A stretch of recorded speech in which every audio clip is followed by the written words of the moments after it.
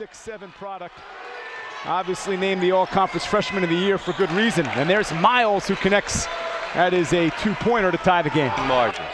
Lynn has not yet shot, averages 18.1 per game. He's got 2 tonight. Well, he heard you, said, I'll take care of that quickly. And he did. Conference in Division I, played with the 3rd highest tempo.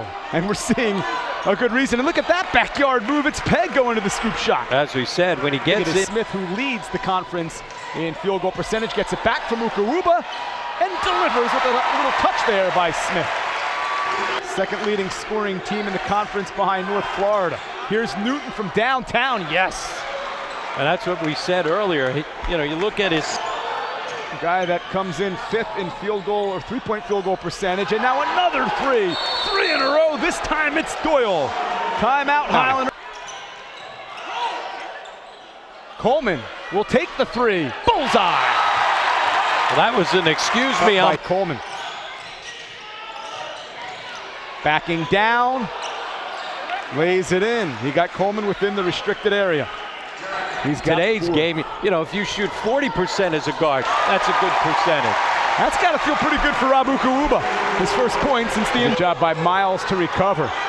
And Doyle left open, look out, bullseye. Oh, can he shoot it?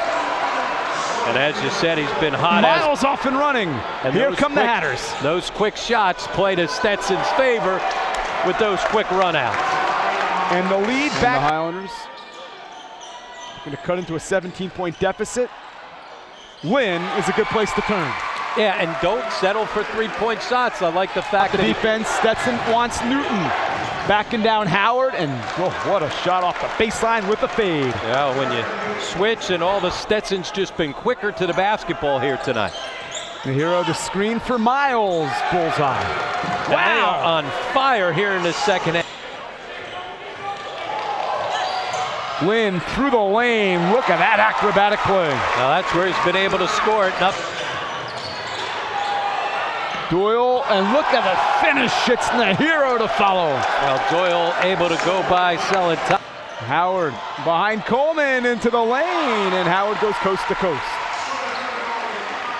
This with the media timeout. And Coleman the steal. Coleman leaves it for Howard, who lays it in. And the Highlanders have whittled it down to 15, which had lost 7 games in a row before Thursday's come-from-behind victory against Florida Gulf Coast. Wins 82-67. They're going on to the semifinals of the Atlantic Sun 2016 championships. There's your final. We'll step out and wrap things up.